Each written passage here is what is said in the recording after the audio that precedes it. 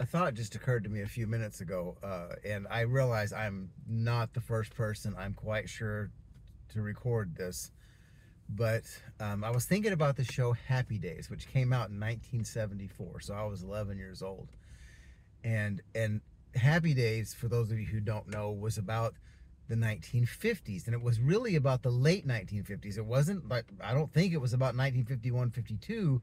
It was more probably 56, 57, 58. So what that means is that Happy Days, which came out in 1974, let's just say for the sake of argument, was about 1956. So 18 years.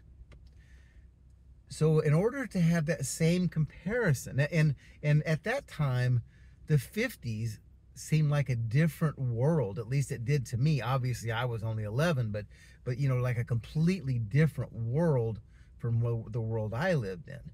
But anyway, it occurred to me that if it was the same thing today, a nostalgic show about America's past would be 18 years from here, so 2006. Isn't that, you know? Wow. Okay. Just wanted to share.